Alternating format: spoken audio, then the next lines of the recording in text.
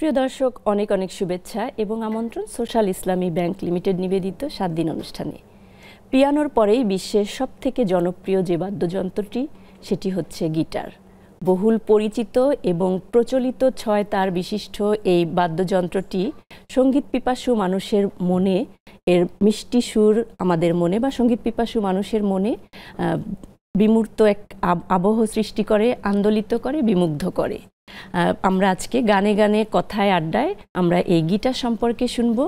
বাংলা গানের জনপ্রিয় অনবদ্য এক নাম গিটারিস্ট রিচার্ড কিশোর।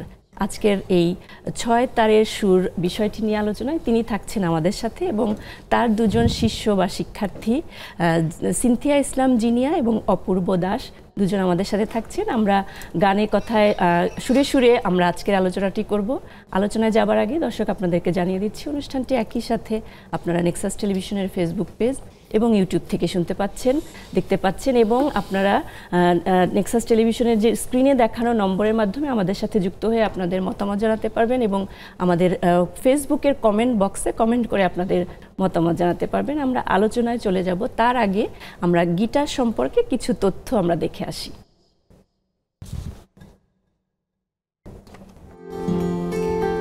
পিয়ানোর পরেই বিশ্বের সর্বাধিক জনপ্রিয় বাদ্যযন্ত্র গিটার। স্প্যানিশ গিতারা থেকে ইংরেজি গিটার শব্দটির আবির্ভাব। ইতালীয় বংশোদ্ভূত লুথিওর গায়াতানো ভিয়াক্সিনোর প্রথম 6 তারের গিটার আবিষ্কার করেন। 19 শতকে ব্যান্ড গানের প্রচলনের সাথে সাথে গিটারের চাহিদা বেড়ে যায়। বিভিন্ন ধরনের সঙ্গীত যেমন রক, মেটাল, পপ, ফোক সহ নানা ধরনের গানে গিটারের ব্যবহার হয়। বেশিরভাগ গিটারে 6টি তার থাকে, কিন্তু 4 এবং 12 তারের গিটারও দেখা যায়। বিশ্বের বৃহত্তম গিটারের দৈর্ঘ্য 13 মিটারেরও বেশি, অর্থাৎ প্রায় 43 ফুট। সঙ্গীত প্রেমীদের কাছে গিটার অত্যন্ত আবেগের একটি নাম। আমরা গিটার সম্পর্কে বেশ কিছু তথ্য জানলাম। তারপরে আমি শুরুর প্রশ্নটা রিচার্ড কিশোর আপনাকে করব, যে আমরা আরও ইতিহাস সম্পর্কে একটু বিশেষভাবে একটু বিস্তারিত জানতে চাই।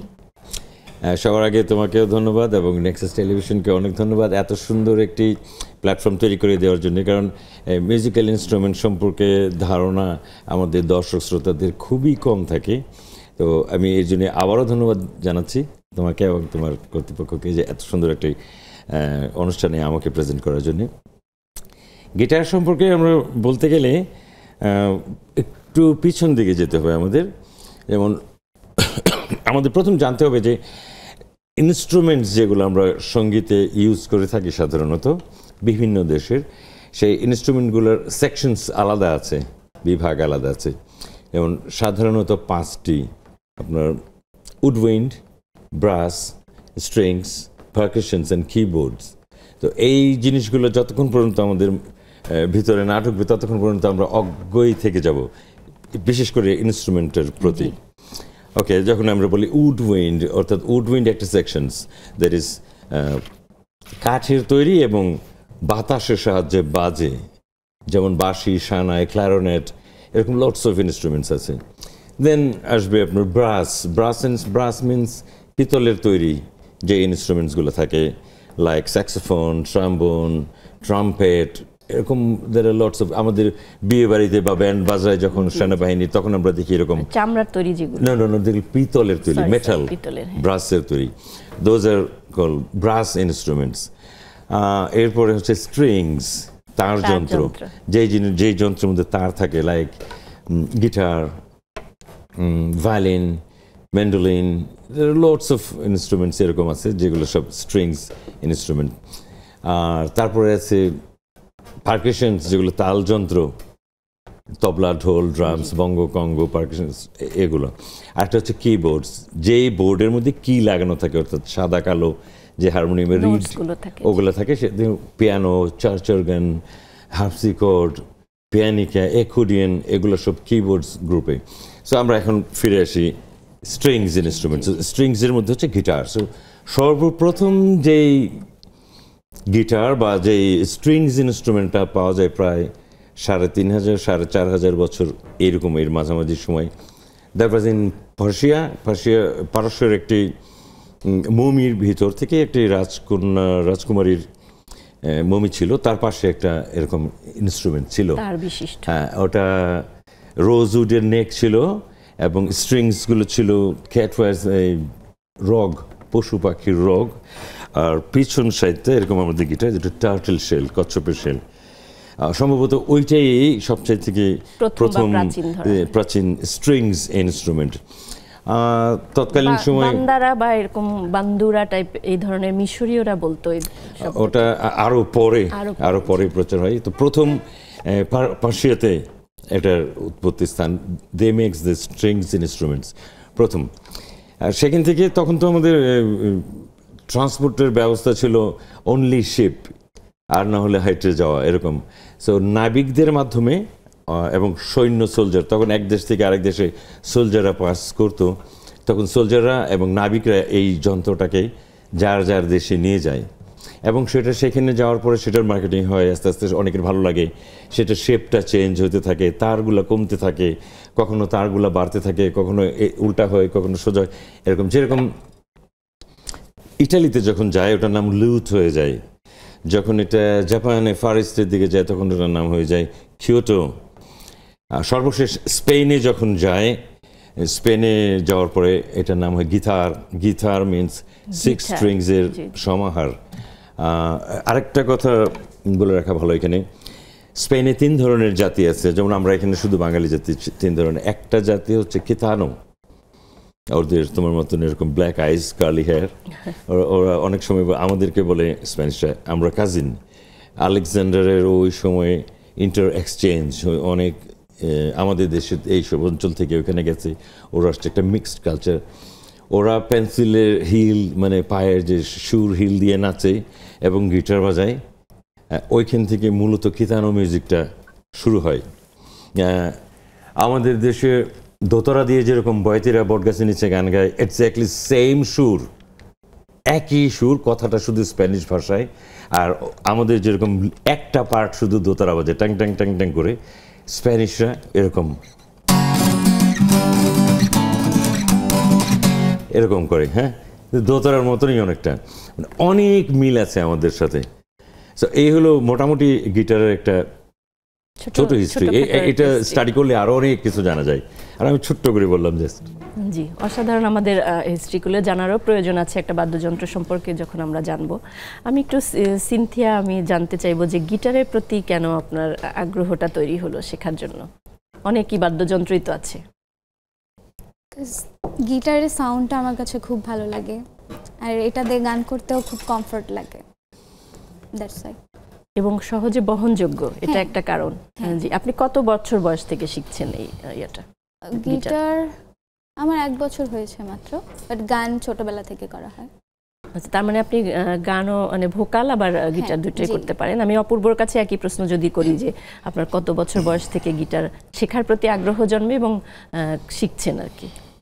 আমি হলাম 2019-এর এন্ডিং থেকে আমেরিকাস গিটারের প্রথম আসি, তখন থেকে আর কি এখন পর্যন্ত কন্টিনিউ এখানে করছি শেখা।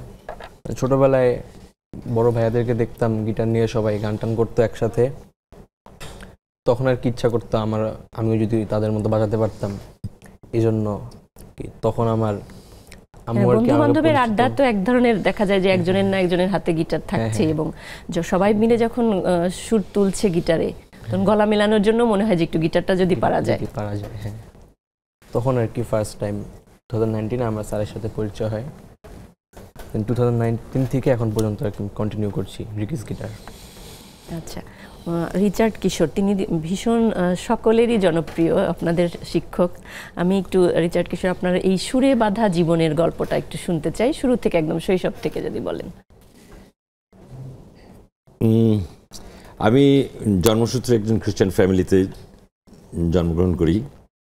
আমাদের তেজগাঁয়, কারণ বাজার এখন যেটাকে বলি, একটা ডিফারেন্ট পরিবেশ ছিল, অনেক সুন্দর একটা পরিবেশ ছিল। মানে টাউন বলতে তো তখন ঢাকাকে বোঝাতো, অর্থাৎ ওল্ড টাউনকে বোঝাতো। আমাদের এই অঞ্চলটা অনেকটা গ্রামের মতন মফস্বল টাইপের ছিল। অল টিন শেডের বাড়ি, সবার ফুল গাছ, সবার বাড়িতে বাড়িতে, মানে এক বাড়ির সাথে আরেক বাড়ির কোনো বাউন্ডারি ছিল না, শুধু গাছ টাছ দিয়ে।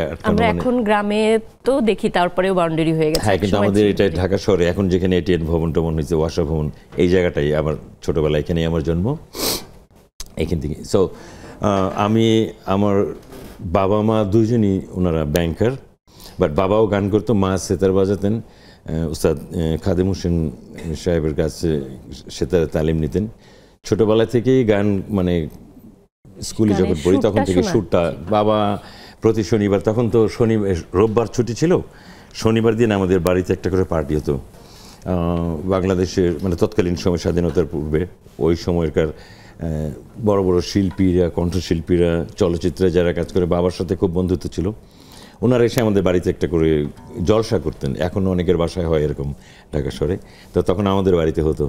আর তখন থেকেই, মানে তখন কিন্তু আমার ভালো লাগতো না, আমি খুব ডিস্টার্ব ফিল করতাম, বিকজ অলওয়েজ গা গা গা ঢিংটা ঢিংটা ঢিংটা বাজনা টাজনা, এগুলো সকালে ঘুম ভাঙবো, স্কুলে যাবো, এর মধ্যে মা আসে তার ট্যাং ট্যাং, কিন্তু এগুলো কিন্তু বাই প্রোডাক্ট আমার ভিতরে ঢুকে গেছে। এরপর হচ্ছে আমি চার্চে যেতাম, আমাদের চার্চে অনেক গান, মানে পুরো প্রেয়ারটাই আমাদের গানের মাধ্যমে হতো, সেখান থেকেও পাই। তারপরে আমার দুই ভাই, আমার বড় ভাই এবং ছোট ভাই, ওনারা এখন নাই, মারা গেছেন। ওনারা খুব ডান পিটে ছিলেন, মানে গাছে উঠতো, ওয়ার্ল্ড কাপ খেতে পারতো, বিভিন্ন জায়গায় মানে দৌড়াদৌড়ি হই হুল্লার মধ্যে থাকতো। আর আমি খুব পরিষ্কার পরিচ্ছন্ন থাকতাম, গান বাজনা, বাগান টাগান করা, ঘর গোছানো, ঘরেই থাকতাম। আমি ওয়ার্ল্ড কাপ খেতে পারতাম না বলে আমি অন্য বন্ধু বান্ধবের সাথে মিশতে পারতাম না, কারণ আমাদের পরিবারটা একটু হ্যাঁ ছিল, মানে আমাদের অ্যালাউ ছিল না, we are not allow to go outside of the house, এরকম। তো আমার বাবা মা যখন দুজনেই অফিসে চলে যেত, আমার দুই ভাই গেটের উপর দিয়ে টপকায় ওরা চলে যেত, কিন্তু আমি ঘরেই থাকতাম। আর আমাদের ঘরে অনেক ধরনের মিউজিক্যাল ইনস্ট্রুমেন্ট ছিল, কিবোর্ড থেকে শুরু করে তবলা, ঢোল, হারমোনিয়াম, গিটার, সব ছিল। পুরোপুরি যে মিউজিক সঙ্গীত পরিবার বলতে যেটা একটা ঘরই ছিল শুধু মিউজিকের জন্য, বিকজ অনেক শিল্পীরা আসতো, এসে কেউ হারমোনিয়ামটা নিত, কেউ তবলা নিত, গিটার, ওনারা নিয়ে শনিবারে একদম অনেক রাত পর্যন্ত আমাদের বাসায় গান বাজানো হতো। তো ওগুলো আমি একটা একটা করে ধরতাম, টুকটাক ধরতাম, এরকম করতে করতে করতে করতেই এক সময় আমার একটু একটু উৎসাহ হচ্ছিল আর কি, যে একটু মিউজিক করি একা একা নিজে নিজে বসে। তখন মানে আমাদের বাংলাদেশে তখন স্বাধীনতা সংগ্রাম শুরু হয়ে গেল। আমার বাবার বন্ধু দুইজন, একজন প্রণব দাস, উনি অ্যাকর্ডিয়ন বাজাতেন, সুরকার, আরেকজন ছিলেন চন্দ্রমণি সিং, ফ্লুট বাজাতেন। পরবর্তী সময় ওনারা ইন্ডিয়া চলে গেছেন, আর আসেনি। ওনারা আমাদের বাসায় থাকতো, মানে ঢাকা বেতারে ওনাদেরকে ট্রান্সফার করে আমার বাবা নিয়ে এসেছিল, তো ওনাদের সাথে থাকতাম। আর প্রণব কাকুর সঙ্গে আমি এফডিসিতে, তখন এফডিসিতে রেকর্ডিং হতো, ফিল্মের যেগুলো রেকর্ডিং, আমি তখন ছোট, আমি যে দেখতাম বড় বড় মাইক্রোফোন, অনেক লোকজন, কানে হেডফোন, মানে ভালোই লাগতো আমার এগুলো দেখতে। হ্যাঁ, খুব উৎসাহিত ফিল করতাম তখন। কিন্তু তখনও আমি জানতাম না যে আমাকে একটা মিউজিশিয়ান হতে হবে। লেখাপড়া করে যাচ্ছিলাম, এর মধ্যে হঠাৎ করে আমাদের চার্চে রিহার্সাল করার জন্যে, মানে সমগ্র খ্রিস্টান সংগঠনগুলো এসে বড় বড় অনুষ্ঠান হলে আমাদের তেজগাঁও চার্চে এসে রিহার্সালের বন্দোবস্ত করতো। আমি শুধু দেখতাম দূর থেকে, ছোট ছিলাম, আমার খুব লাগতো, কষ্ট লাগতো, আমি যদি যেতে পারতাম। তো একদিন আমার বড় ভাইকে আমি বললাম, আমার বড় ভাই আবার মুসলমান ছিল এই এলাকার, তো বলার সাথে সাথে চল তুই আমার সঙ্গে। যে ওখানে দুইজন মানে নেতাকে ডেকে নিয়ে আসলো না, একজন হচ্ছে দীপক বোস, আমার দীপক কাকু বলতাম আমি ওনাকে, আরেকজন পিটার সরকার। তো ওনাদের বললো যে আমার ভাই তো অনেক গান বাজনা পছন্দ করে, এ করে, আপনারা নেন না কেন? ভয়ের চোটে হলেও ও বলছে যে ঠিক আছে, কি করে? তো আমার বড় ভাই বলছে গিটার বাজাই। আমি কিন্তু গিটার কিছু জানি না তখন, গিটার একটা নিয়ে ঘুরতাম আর কি, সবাই একটু দাম দিত গিটার নিয়ে ঘুরলে। তারপরে করলাম কি, গেলাম, যে দেখলাম যে যিনি, যার নাম বললাম পিটার সরকার, উনি একজন গিটারিস্ট, উনি গান লেখেন, গিটারও বাজান, সুর করে, আমাদের খ্রিস্টীয় ধর্মীয় সঙ্গীত। উনি একটা এনজিওতে তৎকালীন তখন চাকরি করতেন। আমাকে বললো আচ্ছা ঠিক আছে, তুমি আসো আমার বাসায়, শিখবা। তো প্রতি সপ্তাহে একদিন করে যাই। তো এরকম 2 সপ্তাহ যাওয়ার পরে আমাকে বলে কি, কিশোর তুমি তো মেলায় শিখে গেছো, এরকম বলতেছে। আমি বললাম কেন? বলে চলো নটরডেম কলেজে একটা ফাংশন আছে, তুমি বাজাবো আমার সঙ্গে। আমি তো খুশি হয়ে গেলাম বাজানোর জন্যে। সেখানে বাজিয়ে দেখলাম যে ইয়েস, মোটামুটি এখন আমার ভালো লাগতেছে গিটার, খুব নিজেকে মানে গর্ববোধ হচ্ছে যে আই ক্যান প্লে নাও। ওইটা হচ্ছে প্রথম গানটা কি বাজিয়েছিলেন? আমার মনে নাই, কোনো একটা ধর্মীয় সঙ্গীত, আমাদের যেহেতু আমাদের চার্চের প্রোগ্রাম ছিল ওগুলা, আমার ওইটা খেয়াল নাই। এরপর আমি সেখান থেকে একটু শুনতে চাচ্ছিলাম যে সেই শুরুটা কেমন ছিল, সেই বাজিয়ে। আমি 3টা কর্ড শিখলাম জাস্ট মাত্র, এবং 3টা কর্ড দিয়ে গান বাজিয়ে দিলাম। এবং তখনও আমি জানতাম না যে আসলে 3টা কর্ড শিখলে 30,000 গান বাজানো যায়, তখন তো আমি জানতাম না। ও এইখান থেকে হচ্ছে আমার শুরু, কিন্তু তখনও গিটার হওয়ার পেছনে আমার কোনো ইয়ে ছিল না, ইচ্ছা ছিল না যে আমি গিটারিস্ট হয়ে যাব, তখনও না। জাস্ট আমি পারছি, আমি সবাই জানে, একটু দাম টাম দেয়, এই যা। পরবর্তী সময়ে আমি বাফাতে ভর্তি হই, কিন্তু সেখানে হাওয়াইন গিটার, স্প্যানিশ গিটার শেখানোর কোনো ব্যবস্থা নেই। তো সেখানে এখন আমাকে যেতেই হবে, মা বললো যে যাও সেখানে শিখো। আমি বেদারউদ্দিন স্যারের কাছে নজরুল সঙ্গীতে তালিম নেওয়া শুরু করলাম, কিছুদিন ছিলাম এখানে। কিন্তু আমরা তো পায়জামা পাঞ্জাবি পরে যাই, আর ধানমন্ডি ব্রাঞ্চের ওইখানে সব হাইফাই সুন্দর সুন্দর মেয়েরা সব স্কার্ট জিন্স পরে আসে, আর আমরা পাঞ্জাবি পরে যাই, কেউ পাতা দেয় না আমাদেরকে নজরুল সঙ্গীতে। এর মধ্যে আমাদের একটা পিকনিক হলো বাফা থেকে, সে অনেক আগের কথা বলছি আমি। তখন শালনা ন্যাশনাল পার্ক যেটা, সেটা প্রথম শুরু হলো আর কি, প্রথম পিকনিক। তা আমরা, আমার বন্ধু আরিফ মারা গেল কিছুদিন আগে, আমার খুব ঘনিষ্ঠ বন্ধু, আবৃত্তিকার লেখক, ওরা আমাকে বলছে যে রিচার্ড চল চল, তুই চল আমাদের সঙ্গে, তোর গিটারটা নিয়ে। আপনার পিকনিকে যাওয়ার ওই গল্পটা একটু পরে শুনবো। আমি এখন সিনথিয়া, যেহেতু আপনি ভোকাল এবং গিটারও করেন, আমরা সেই ফাঁকে একটু আপনার একটা ছোট করে ক্লিপ শুনে নেই। একটা গান শুনবে? জি জি, ঠিক আছে, বলো। আমি করছি রবীন্দ্রসঙ্গীত, আমারও পরানো যাহা যায়। ওকে ওকে, স্কেল কি? এ মাইনর।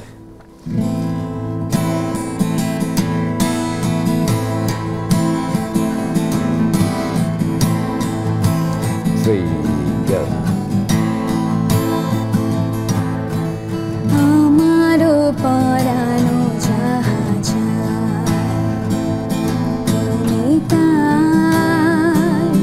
তুমি তাই গো, আমারও পরানো যাহা যায়,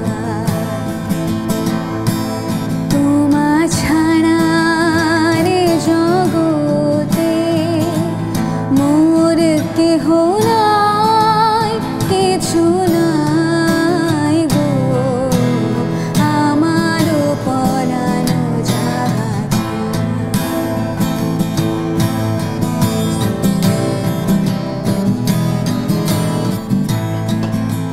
তুমি সুখ যদি নাহি পাও, যাও সুখের সন্ধানে যাও, তুমি সুখ যদি নাহি পাও, যাও সুখের সন্ধানে যাও, আমি তোমারে পেয়েছি হৃদয় মাঝে, আরো কিছু নাহি চাই গো, আমারও পরানো যাহা যায়,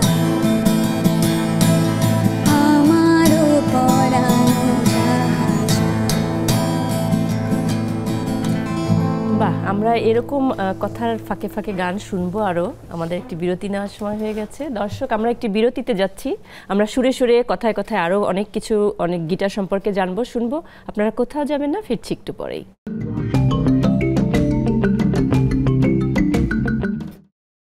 দর্শক, ফিরে এলাম বিরতির পর। আবারও আমন্ত্রণ সোশ্যাল ইসলামী ব্যাংক লিমিটেড নিবেদিত 7 দিন অনুষ্ঠানে 6 তারের সুর বিষয়টি নিয়ে আলোচনায় আমাদের সাথে আছেন রিচার্ড কিশোর এবং সিনথিয়া ও অপূর্ব। আমরা আবারও আলোচনায় চলে যাচ্ছি। আমি অপূর্ব একটু শুনবো যে এই যে রিচার্ড কিশোর বলছিলেন যে হাতে গিটার থাকলে বন্ধু বান্ধব বা সবার মধ্যে একটা গুরুত্ব পাওয়া যায় বা একটু দাম পাওয়া যায়, সেই বিষয়টা কীরকম আপনার জীবনে, কি ধরনের তৈরি হয়েছে কিনা সিচুয়েশন? হ্যাঁ, এরকম সিচুয়েশন জীবনে অনেক আসছে।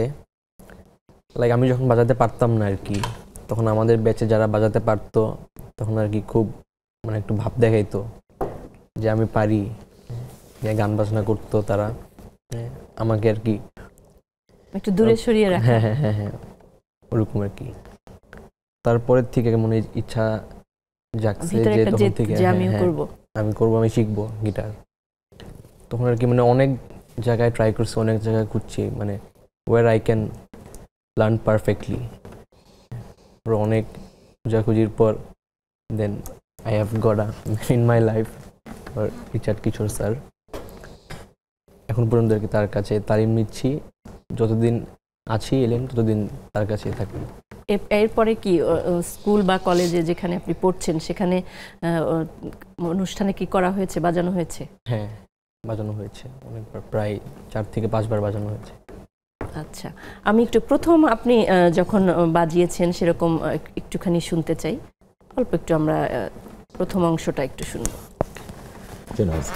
সি মাইনর, হাসতে দেয়।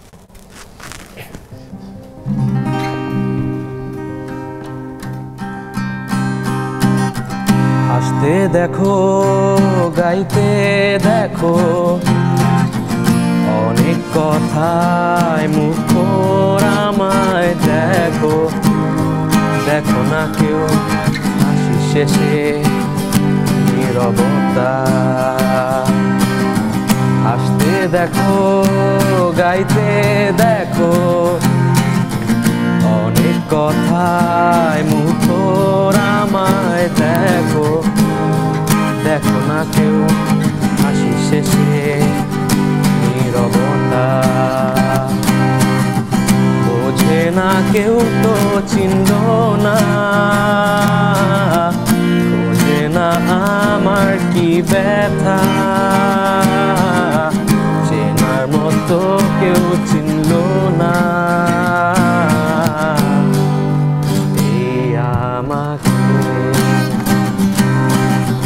হাসতে দেখো, গাইতে দেখো,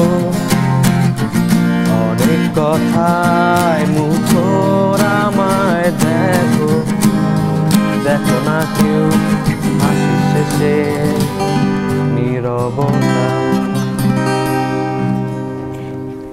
এই যে একটি গিটার হাতে থাকলে সহজেই বাড়ির আসর বা যেখানেই আমরা বলি, বারান্দা, একটা আড্ডা বা ঘরের বন্ধু বান্ধব আমরা যেখানে বলি, এই গিটারটা হাতে থাকলে আমরা কিন্তু আসর জমিয়ে ফেলার যে বিষয়টা থাকছে।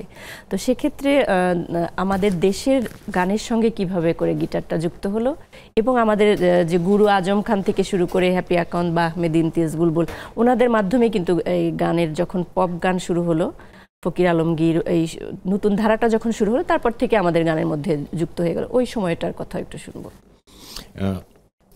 সমর দাস, যিনি আমার মেইন গুরু, মানে আমাকে এই ইন্ডাস্ট্রিতে যিনি এস্টাবলিশ করে দিয়েছেন, সমর দাস সর্বপ্রথম গিটারে আমাদের এই দেশে নিয়ে আসেন, Hawaiian guitar, electric Hawaiian guitar. তখন স্প্যানিশ গিটারটা ছিল না। আমাদের আগে, মানে অনেক আগে, সোনা মিয়া, হি ওয়াজ দ্য অনলি গিটারিস্ট তৎকালীন সময়, অনেক সিনিয়র, স্বাধীনতার অনেক আগে। হ্যাঁ, এর অনেক পরে আস্তে আস্তে আস্তে আস্তে, যেমন আমি বলি যেরকম সত্য সাহা, আজাদ রহমান সাহেব, ওনারা যখন আসলো, ওনারা পিয়ানোটা নিয়ে আসলো, বা এরপরে আস্তে আস্তে সত্যদা যখন আসলো তখন অর্গান নিয়ে আসলো। এখন যেগুলো আমরা কিবোর্ড বলি, তখন শুধু একটা কিবোর্ড, মিনস একটাই টোন, অন্য কিছু বাঁশি বাজবে না, ট্রাম্পেট, পিয়ানো কিছু বাজবে না, শুধু একটা। এইগুলা সত্যসা বাজাতেন, সুজয় শ্যাম আমাদের সঙ্গীত পরিচালক, উনি বাজাতেন এইভাবে মডার্ন। এরপরে সবচেয়ে বেশি গিটার ব্যবহার করতে বুলবুল ভাই, অবশ্যই বুলবুল ভাই, সেলিম হায়দার সাহেব, লাবুর রহমান এখন ফিডব্যাকের, রুমি ভাই, আরও ক্রিকেট প্লেয়ার, ওনারা তখন নিয়ে এসে। এর আগেও আগলি ফেসেস, তারপর আরও কিছু ব্যান্ড ছিল তখন, ইন্টারকন্টিনেন্টাল হোটেল, যেটা মাঝে সেরাটন হলো, আবার সেই ইন্টারকন্টিনেন্টাল, সেখানেই একমাত্র মিউজিক ব্যান্ড নিয়ে গান বাজনা হতো। পাশাপাশি আলম খান সঙ্গীত পরিচালক, ওনার ছোট ভাই তো আজম খান, আমাদের গুরু আজম খান, ওনারা যখন ব্যান্ড তৈরি করলেন তখন গিটারের প্রাধান্যটা আরও বেশি চলে আসলো। আস্তে আস্তে ফিল্মে চলে আসলো, যখন বেশি করে গিটারটা ফিল্মে আসার পরে কোনো না কোনো একটা মডার্ন কোনো কিছু সিকোয়েন্স থাকলেই সেখানে গিটারটা থাকতো। তো এইভাবে গিটারের প্রাধান্যটা বেড়ে যায়। আমার সময় আমি যখন আসি আমি দেখলাম যে আমার আগে ওরাও গিটার বাজায়। এখন বাংলাদেশের এমন কোনো গান নেই, যেমন আমি প্রচুর মানে তখন তো ক্যাসেটের ব্যবসা ছিল, ক্যাসেট এগুলোতে বাজিয়েছি, এমন কোনো যেমন লালন সঙ্গীত, রবীন্দ্রসঙ্গীত, নজরুল, পল্লীগীতি, এভরিওয়্যার কিন্তু গিটার আছে। এখন হয়তো সেই ব্যবহারটা কমে গেছে, আপনাকে একটু ক্লিয়ার করে দিই। এখন মানে আগে তো আমাদের অনেক যন্ত্র শিল্পী ছিল, একটা গান করতে অনেক মানে একটা অর্কেস্ট্রা, সাধারণ একটা গান করতে সে 25-30টা যন্ত্রশিল্পী লাগতো, আর এখন 5টা ইনস্ট্রুমেন্ট দিয়েই অনেক কিছু হয়ে যাচ্ছে, রাইট? সেখানে হচ্ছে কি অনেকের একটা ধারণা কি যে এখনকার গানগুলোতেই বোধ হয় বেশি গিটার ইউজ হচ্ছে। না, আগে হতো বেশি, কোনো গানে গিটার ছাড়া হতো না, গিটার লাগতোই। যেরকম তবলা, এখন আমরা দেখি একটা তবলা বাজায়, একটা তবলা কখনোই বাজতো না, 2টো তবলা থাকতো, একটা ঢোল থাকতো। এটা হলো ছোট্ট রেকর্ডিংয়ের জন্যে, ছোটোখাটো একটা রেকর্ডিং করার জন্য 25 জন মিউজিশিয়ান, কমপক্ষে 5 থেকে 7 জন ভায়োলিন। ফিল্মের গান হলে 25টা ভায়োলিন লাগে। আমরা যে এখন পুরোনা সাবিনী, ইয়াসমিন, রুনালালা, হাদিবাইয়ের গানগুলো শুনি, খুরশিদ আলম সাহেবের গান শুনি, এগুলোর মধ্যে যখন ভায়োলিন পিসগুলো বাজে, আমাদের জেনারেশনের, এখনকার জেনারেশনের কোনো মিউজিশিয়ান বলতেই পারবে না যে এটা আসলে ভায়োলিন বাজছে। অনেকগুলো ভায়োলিন একসঙ্গে যখন বাজে, ওই শব্দটা এখনকার জেনারেশনের কানে নাই, সো ওরা বুঝবে কি করে? এখন একক বাদনের হয়ে গেছে। সো অনেক ইনস্ট্রুমেন্টস দিয়ে তখন গান হতো, এখন যেটা কমে গেছে। তো গিটারের ব্যাপার, হ্যাঁ, এখনকার যেমন এই ব্যান্ড প্যাটার্নের গানগুলো, ব্যান্ড প্যাটার্নের গান বলতে আমি বুঝাচ্ছি যে এটা বলে অ্যাকচুয়ালি ব্যান্ড প্যাটার্ন, এটা পাশ্চাত্য সঙ্গীতের একটা ধারা আমাদের গানের ভিতরে, এটা সব দেশেই আছে, চাইনিজ গানে আছে, সময়ের সাথে সাথে যায়, সেটা যায়। কিন্তু আমরা হচ্ছে কি মানে একদম আমাদের অরিজিনাল ট্রেডিশন থেকে অনেকটাই দূরে সরে আসছি এই সমস্ত কারণে। কিন্তু আগে এরকম বলবো যে this is a modern instruments, অর্থাৎ এটা বিদেশি একটা যন্ত্র, বাট এই যন্ত্রটা আমাদের দেশে এমন কোনো পল্লীগীতি নাই, এমন কোনো লালন সঙ্গীত নাই, সঙ্গীতের সবখানে গিটারটা ব্যবহার হতো। এখন সেই তুলনায় কমে গেছে, ইলেকট্রিক যন্ত্রগুলো এখন খুব বেশি ব্যবহার হচ্ছে। এই আপনি তো অনেক বিখ্যাত যারা সঙ্গীত করছেন, গান করছেন, তাদের সঙ্গে বাজিয়েছেন, সঙ্গীত আপনি পরিচালক হিসাবেও কাজ করেন। আমরা আয়ুব বাচ্চুর সঙ্গেও আপনার কাজ করা হয়েছে। আমরা আয়ুব বাচ্চুকে গিটারের জন্য আমরা বেশ প্রসিদ্ধ, ওনাকে স্মরণ করি সব সময়। তার সঙ্গে কাজ করার অভিজ্ঞতা বা বিখ্যাত? আয়ুব বাচ্চুর সঙ্গে কাজ করার কোনো অভিজ্ঞতা নাই, আয়ুব বাচ্চু আমাদের সঙ্গে কাজ করেছে, সেই অভিজ্ঞতাগুলো ছিল। কারণ আমাদের অনেক পরে আসছে বাচ্চু। বাচ্চু আমার খুবই ঘনিষ্ঠ একজন বন্ধু। বাচ্চু যখন কাজ করা শুরু করলো তখন ও নিজেই কাজ করতো, ওর টিম নিয়ে বা ওর ব্যান্ড নিয়ে কাজ করতো। আর আয়ুব বাচ্চু মানে হওয়ার আগে যখন ও আসলো ঢাকাতে, তখন মানে বাচ্চুর প্রথম বিদেশ ট্যুর আমাদের সঙ্গে বাজাতো তখন লাবুর রহমান, ফিডব্যাকের এখন যিনি আছেন। একটা প্রোগ্রামে মিস করার সময় তখন শেখ ইশতিয়াক এবং কুমার বিশ্বজিৎ তখন বললো যে আরেকটা ছেলে আছে খুব ভালো গিটার বাজায়, ওকে নিয়ে নিই আমরা। তো ও আমাদের সাথে তখন আসলো, মার্চ করলো। আস্তে আস্তে আস্তে আস্তে আস্তে বাজাতে বাজাতে, তখন তো সোলসে বাজাতো। একসময় ও নিজে দেখলো যে ওর তো তুখর একজন, he is a guitarist, he was A guitar. Bachchu সত্যিকারের একজন গিটারিস্ট। আমাকে যদি বলে যে কিশোরদা আপনি খুব ভালো গিটারিস্ট, না, আমি বিশ্বাস করি না, কারণ আমার থেকে অনেক ভালো গিটার আরও আছে অনেকে বাজায়। I M A musicians, I know how to use this guitar in Bangla সঙ্গীত। আমাদের এই কন্টিনেন্টাল, সাবকন্টিনেন্টাল গান বাজনার মধ্যে গিটারটার ব্যবহার আমি জানি, বিকজ আমি 40 জন সঙ্গীত পরিচালকের মানে সাথে সাথে ঘুরেছি অ্যাসিস্ট্যান্ট হিসাবে, এরপর সঙ্গীত পরিচালক হয়েছি। সো আমি জানি গিটারটার ব্যবহার। যখন থেকে আমি জানলাম যে রবীন্দ্রসঙ্গীতে গিটারটা ব্যবহার হয়, খুব ভালো গিটার ব্যবহার হয়, কারণ তখন থেকে আমি বন্যদের সঙ্গে বাজানো শুরু করলাম, এবং বন্যদী আমাকে ছাড়া কোথাও যেত না। যখন আমি দেখলাম যে না, নজরুল সঙ্গীতে গিটার বাজানো খুব ভালো, ফাতেমা তো জোহরা আমাকে ছাড়া কখনো কোনো প্রোগ্রাম করতো না। তো যারা ফোক গান গায় সেম, মানে কাদেরী কিবরিয়া রবীন্দ্রসঙ্গীত গিটারের নাম আসলেই তো রিচার্ড কিশোরের নাম অনবদ্য আমি ব্যবহার করার মানে এটাকে ইউটিলাইজ করার চেষ্টা করছি অনেক অনেক জায়গায় যে গিটার এর কারণ হচ্ছে উল্লেখযোগ্য আপনার সঙ্গীত পরিচালনার উল্লেখযোগ্য দিকগুলো জানতে চাচ্ছি কোন জায়গায়। আমি সঙ্গীত পরিচালক হওয়ার কোনো আমার ইচ্ছাই ছিল না কখনোই। যখন দেখলাম যে আমার অনেক জুনিয়র্স ওদের মিউজিক সম্পর্কে তেমন কোনো আইডিয়াও নাই, ওরা হয়ে যাচ্ছে, তখন আমি অ্যাপ্লিকেশন করলাম যে আমি তো সঙ্গীত পরিচালক হতে পারি। আমি অনেকের সঙ্গে কাজ করছি, সো আমি হয়তো ওই হিসাবে আমি সঙ্গীত পরিচালনা করছি। আর আমার সঙ্গীত পরিচালনাটা এরকম না যে একটা গান হিট করে দিতে হবে, নো। আমার গান এন্ড্রুদা গেয়েছেন, আমার গান শাকিলা জাফর গেয়েছেন, তপন চৌধুরী গেয়েছেন, সুব্রত, মানে ওই সময়কার যারা যারা সবাই গেছে। কিন্তু আমার কোনো টার্গেট ছিল না যে আমার গান দিয়ে কোনো কিছু করতে হবে না। মিউজিক অনলি সিঙ্গারের পিছনে বাজায়, এটা মূল উদ্দেশ্য না।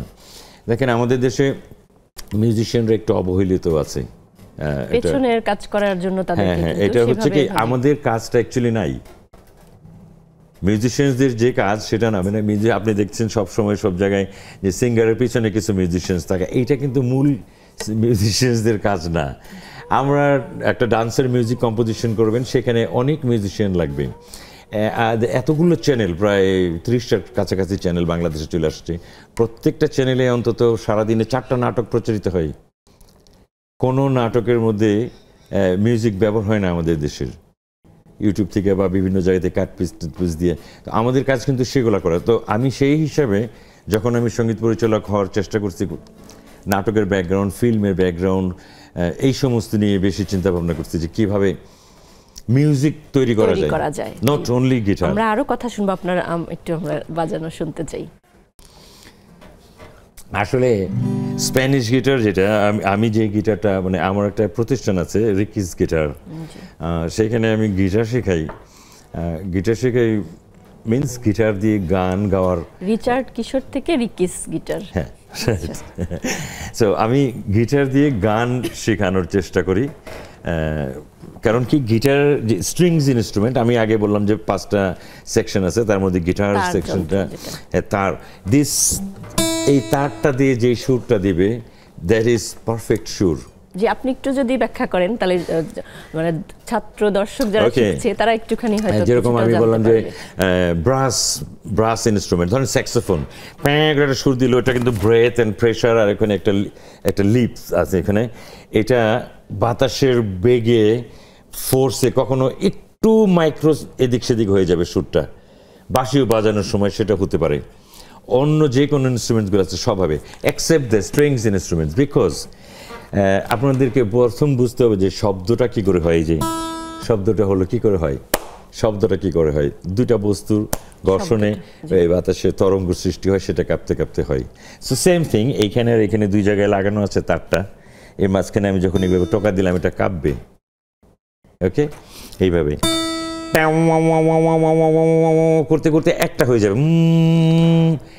এটা পার সেকেন্ডে 440 বার কাঁপবে।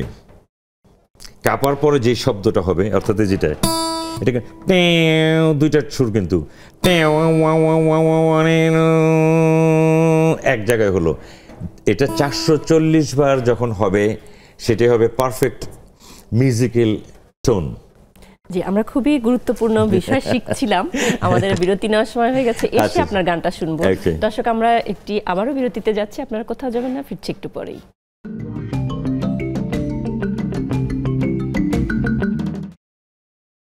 প্রিয় দর্শক, আবারও আমন্ত্রণ আজকের আলোচনায়। আমরা চলে যাচ্ছি আবার, আমরা রিচার্ড কিশোরের কাছ থেকে গানটা শুনবো।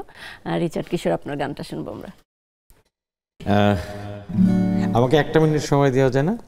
আমি একটু কথা বাকি রেখে গেছিলাম। জি জি, আমরা আরো কথা শুনবো। আপনি পেশাদারিত্বের জায়গা থেকে কখন থেকে শুরু করলেন? ক্লিয়ার করে নি, মানে আমার গিটারিস্ট হিসেবে আসাটা। আমি তখন বললাম যে বাফা থেকে আমরা একটা প্রোগ্রামে গেলাম পিকনিকে, গান গাওয়ার জন্য পিকনিকে গেলাম যেখানে। তো সেখানে যে মানে আমাদের পাতা দিচ্ছিল না কেউ, তখন আমরা এক কর্নারে এসে গিটার নিয়ে বসে গান গাওয়া শুরু করলাম, আমি এবং আমার কয়েকটা ফ্রেন্ড। এটা দেখে আস্তে আস্তে 3 বাফার সব এসে আমাদের সামনে বসে গেল এবং মাইকে ডাকতে বাধ্য হলো যে বাফার, আপনাদের লাঞ্চের ব্যবস্থা করা হয়েছে, তাড়াতাড়ি এসে খেয়ে যান। মানে সব আর উঠতেছে না কেউ। তখন থেকে আমি বুঝলাম যে না, গিটার একটা, ওই যে তখন ওকে জিজ্ঞেস করলো না তাই, যে গিটারের প্রতি মানুষের একটা টান আছে, তখন আমি বুঝলাম যে না, কিসের নজরুল সঙ্গীত, দরকার নাই, আমি গিটার বাজানো শুরু করলাম। এবং তখন থেকে আমি যে সমর দাস বাবুর কাছে যেই পড়লাম, সমর দাস আমাকে খুব আপন করে নিলেন। সমর দাসের সঙ্গে কাজ করতে যেয়ে আরও প্রায় 40 জন সঙ্গীত পরিচালকের সাথে আমার পরিচয় হয়ে যায়, এবং তখন থেকেই যে আমি ঢুকে গেলাম মিউজিক লাইনে গিটারিস্ট হিসাবে, আর বেরোতে পারলাম না আজ পর্যন্ত। সেটা কত সাল থেকে? সেটা 80-র দশক, একদম 80s, 81, 82, ওই টাইম থেকে। সেটা কবে কোথায় বাজানো হয়েছিল, সেই সময়টা কি মনে আছে? তখন আমাদের ক্রিসমাসের প্রোগ্রামে সমর দাসের সঙ্গে গেলাম, কিন্তু আমি তখন অ্যাজ এ ভোকালিস্ট হিসেবে গেলাম, কিন্তু সমরদা আমাকে বললো গিটার বাজা, ওই মিউজিশিয়ানদের সঙ্গে বসা দিত সবসময়। আস্তে আস্তে আস্তে আস্তে ওইখানে আরও সঙ্গীত পরিচালকরা থাকতো, তখন বলতো এই কালকে তোমার কোনো কাজ আছে? আমি বললাম না, চলে এসো। আরেকদিন বললো ওর কাজ আছে। এই করতে করতে তখন আমার ডায়েরি রাখতে হতো, পকেটে লিখে রাখতাম কার কোন দিন। এই করতে করতে এই এখন পর্যন্ত আর বেরোতে পারলাম না, মানে এইটাই হচ্ছে আমার মেইন। আর এর মাঝখানে আমি যখন আমি চার্চে প্রেমে পড়ে গেলাম, চার্চে যখন শিখতাম আমি, আমাকে নর্টন কলেজের ডিরেক্টর ডিরেক্টর অফ গাইডেন্স, উনি আমাকে ক্লাসিক্যাল গিটার শেখালেন। ওনার কাছ থেকে আমি অ্যাকচুয়ালি ইন্টারন্যাশনাল মিউজিকটা শিখি, যেটা আমার এখনও আমার প্রফেশনাল ক্ষেত্রে আমার কাজে লাগছে। মানে কোনটা চাইনিজ মিউজিক, কোনটা ওয়েস্টার্ন, কোনটা ইটালিয়ান মিউজিক। আমরা একটু এই পার্থক্যগুলো ছোট ছোট করে একটু শুনি, যে কোনটা কোন মিউজিক, একটুখানি ছোট ছোট করে। যেরকম এখন একটা সিম্পল আর কি, এখানে তার অত কিছু না।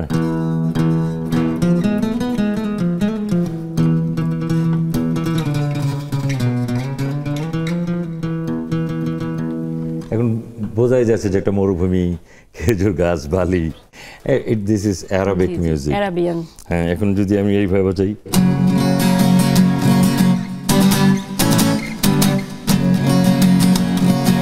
এটা বাজালে বুঝবে এটা স্প্যানিশ মিউজিক। মানে যারা শ্রোতা তাদেরও কিন্তু সেই কান তৈরি বা অনুভব সেই কান না, অ্যাকচুয়ালি এটার ব্যাকগ্রাউন্ডগুলো জানতে হবে আমাদের। এখন তো ইউটিউবে সবই পাওয়া যায়, এবং এখনকার অনেক, মানে আমার কাছে তো অনেক স্টুডেন্ট আসে, এদের ভিতরে এই জ্ঞানগুলো আমি আস্তে আস্তে আস্তে আস্তে করে ইনজেক্ট করে দিচ্ছি, যে মিউজিক শুধু গিটার বাজালেই না, পুরো ওয়ার্ল্ডকে চিনে যাবে মিউজিক করলেই। আপনি একটা গানের কথা বলছিলেন, আমি অত ভালো সিঙ্গার না, বাট আমি শিখাই, গ্রুমিং করাই, গান শিখাই। একটা গান আমার খুব ভালো লাগে, সেটা অনেক আগেকার, প্রায় 77-78-এর ওই দশকের, নাসিরুদ্দিন অপু সাহেবের লেখা। গানটা আমি একটু গাওয়ার চেষ্টা করি।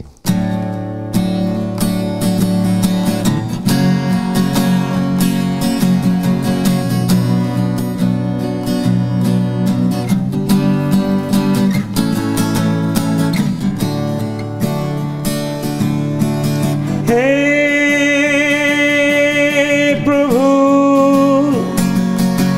দেখা দাও, জানি আমি একদিন দেখা পাবো, হারিয়ে ফেলেছি ঠিকানা, যেতে হবে কোথায় জানি না। হে প্রভু দেখা দাও, জানি আমি একদিন দেখা পাবো,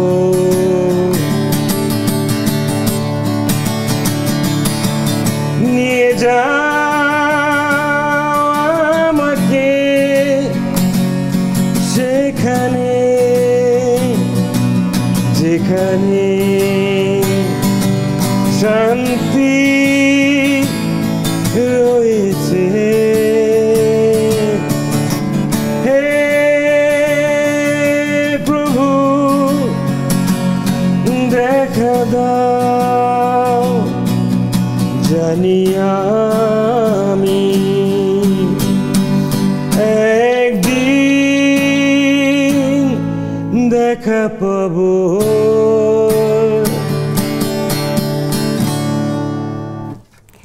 এই যে সঙ্গীত মানুষের সুন্দর ভাবগুলোকে জাগিয়ে তোলে। মানুষ দেখা যায় যে অপরাধ প্রবণতা বা যে অন্যান্য যে বাজে দিকগুলো থাকে সেখান থেকে কিন্তু দূরে সরে আসে সঙ্গীত। আপনি আপনার শিক্ষালয়ে প্রতিষ্ঠানে রিকিজ মিউজিক তো একটা ধ্যান, একটা ইবাদত, একটা প্রেয়ার এরকম।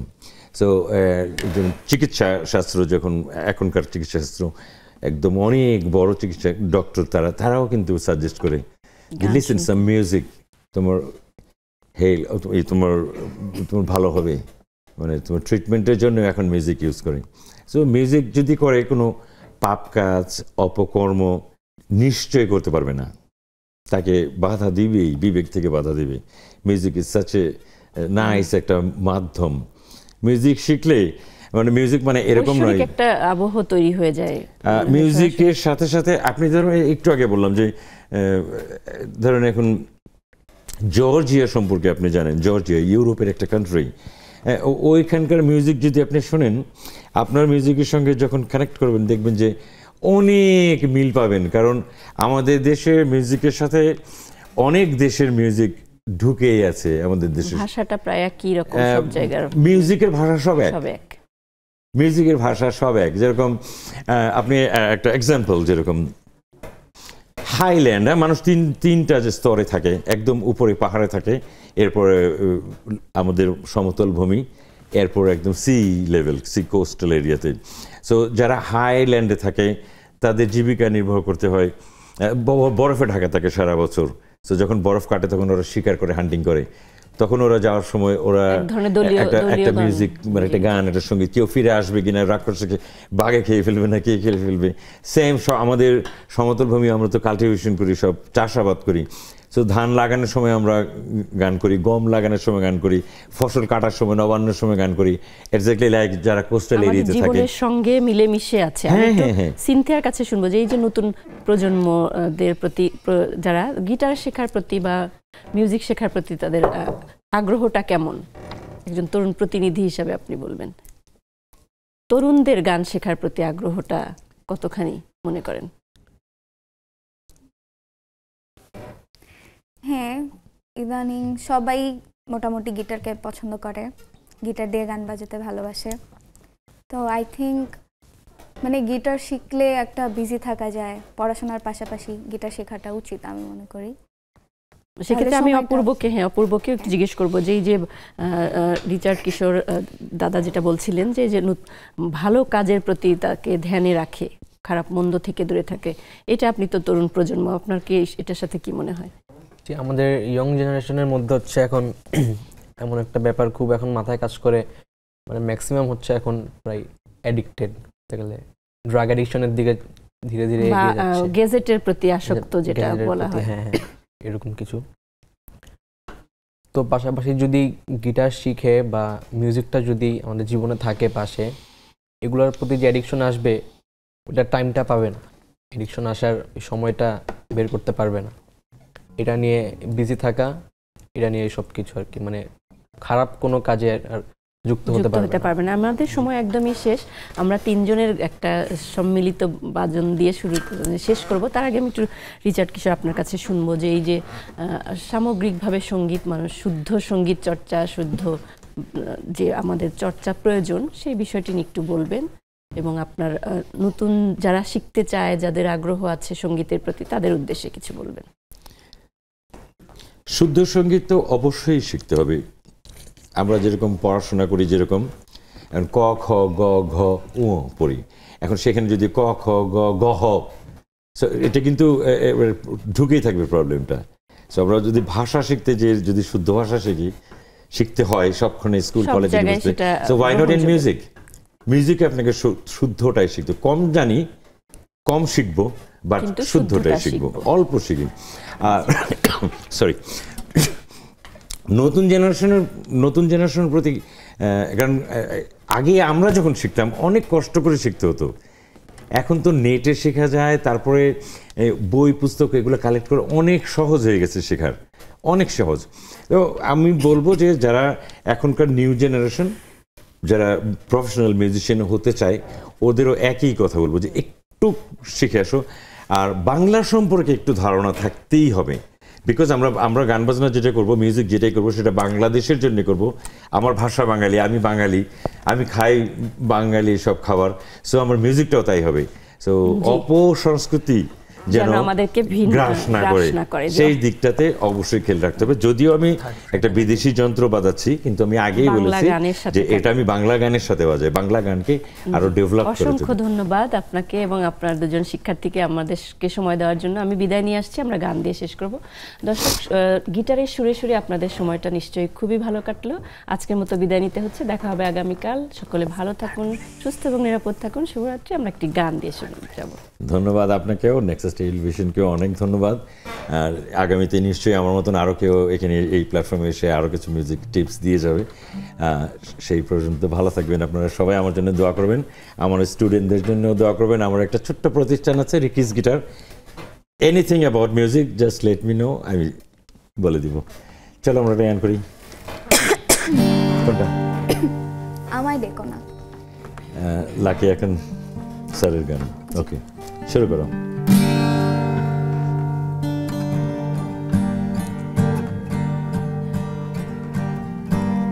আমায় দেখো না, ফেরানো যাবে না, ফেরারি পাখিরা কোলায় ফিরে না। আমায় দেখো না, ফেরানো যাবে না, ফেরারি পাখিরা কোলায় ফিরে না।